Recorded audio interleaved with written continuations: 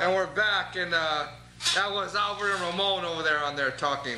Did you see him over there talking? Yeah, someone talking over there. Alright, let me get this other stain so we can do this again. Alright, let's see, Halloween, my favorite movie. Halloween's coming out, The Curse of Michael Myers on September 29th. Hey, you know, you had that tape. Don't think I'm gonna forget about you stealing my tape, too. I know you stole it, man. You're lucky you're my friend now. You're lucky you're my friend now. Oh, look at that. Should be in big trouble. Gee, hey, I think they hit you a little too hard. That was Sabool, man. And, but his is bad. How did he get that part where he goes, you don't know what death is, and then it starts. I don't know. That didn't have it on there. I didn't hear it.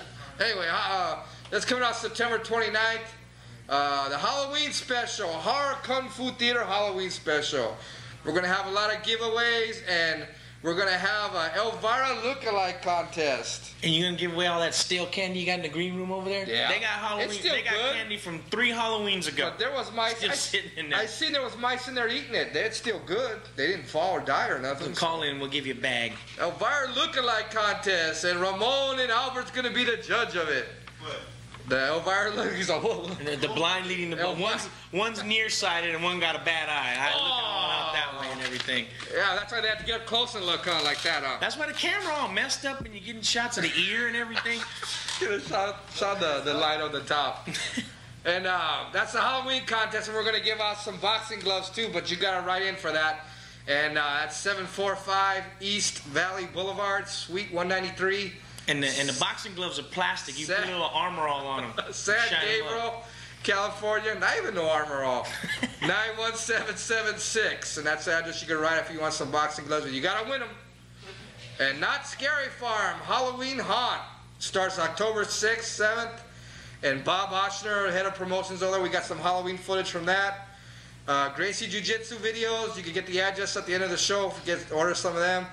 The Bicycle Man. When do you see this guy later in the show? I got him on tape, and he's looking for he's rode from Brazil everywhere. He rides a big old bike, and I guess if you want to contact him, you call Tony's Automatic Transmission Center. That's the number he gave. Automatic Transmission Center. Tony's Automatic Transmission Center. For a bike? 4327 East Cesar Chavez Avenue. It's the number he gave you. I don't know. Double Trouble Women Wrestling Videos. Oh, you like them?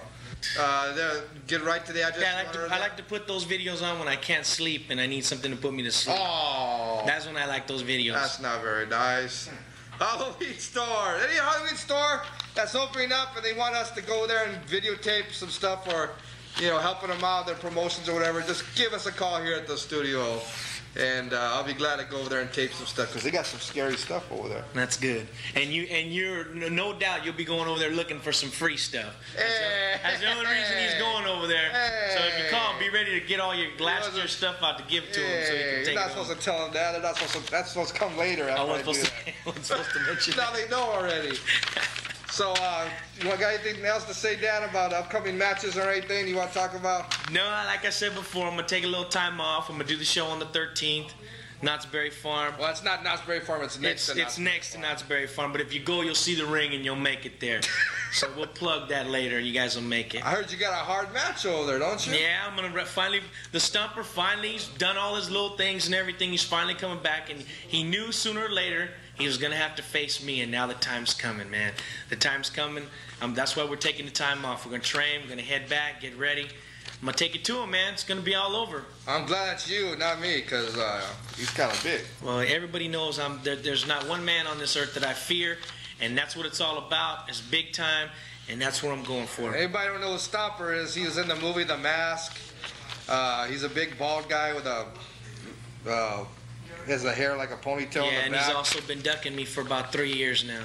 Yeah, well, it's probably because he's been doing movies, but that's what he's telling me. But well, he needs to keep after he's finished. It's a good thing he has that job because after he wrestles me, he's gonna need that job because he ain't gonna be wrestling no more. And you know what I mean? You know what I mean? At Bassett Park, me and you were supposed to get it on over at Bassett Park, and you didn't wrestle me, and you wrestled the Armored Saint because you knew that was gonna be an easy match. That's why you wrestled him. And Armored Saint, don't think I forgot about you, man. Don't think I forgot about that time me and you wrestled at, what's that park? Obregon Park. when I had the belt and the Bronx Bomber took that belt from me and you came out with your big mouth and came out and called me Dan Faviano. I remember that. Don't think I forgot. I know it was a while back, but I'm telling you, man, one of these days, you're going to have to face me in the ring. I made the mistake of partnering up with you over at All Nation Center, and you did exactly what I knew you were going to do. You backstabbed us, and that's a good thing that this man was with me, because what happened? He came out, he hit you twice, and you went down like a ton of bricks. You can't take a punch, you can't wrestle, and you can't do nothing. I give you credit because it took 2 punches to knock you down. I thought maybe just a half of one. I took 2 punches because he weighs 600 pounds to get his fat self off his feet. He almost fell on me. When he went down and fell, I almost broke my leg after him falling on me like a big redwood tree. So we're gonna have some wrestlers here from all nations. They're gonna come out. They're gonna tell you guys about a big show they're gonna have, and I want as many people as possible to see all these shows at All Nation. It's good Mexican wrestling. You come out, you see it, you see the Mexican style, you watch how they work, because you'll see when we come back, the 2 different styles are gonna clash, and it's gonna be all-out war, big time. And that big chubby lady out there, if I see you over there selling, she's over there selling tamales, trying to get money and I stuff. saw her. She had a cart with elote and everything out there. Hey, all right, let's go to the show tape. Hi. Come on, what are you guys, new? Jeez.